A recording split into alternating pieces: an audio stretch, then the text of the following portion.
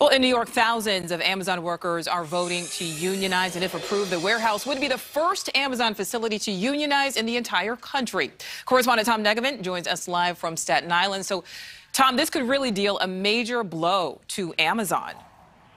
It could. Two union votes underway almost simultaneously, Nicole, and as you say, the outcome could be historic. If one of these votes succeeds, those workers become the first in 27 years of Amazon's existence to form a union there.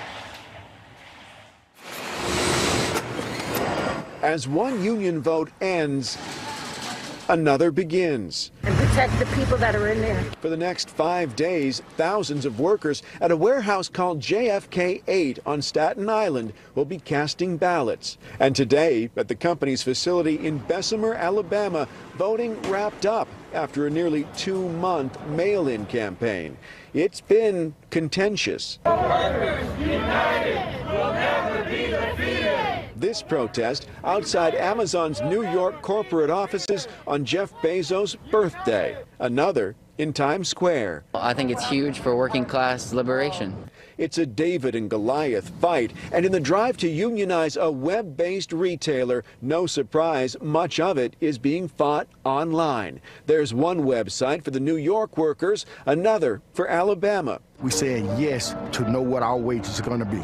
Amazon had an anti-union website, doitwithoutdues.com. It's been taken down, but the screen grabs can still be found. Offensive, workers say. And they're going to treat us with respect. They say they've been getting intimidating letters and texts from the company, and that has generated some high-profile attention. It is also no great secret that in Alabama, Vermont, throughout this country, we have millions of workers who are working for starvation wages. Amazon pays a starting salary averaging $18 an hour and says it already offers most of what union leaders are looking for, saying in a statement, "Our employees are the heart and soul of Amazon, and we've always worked hard to listen to them."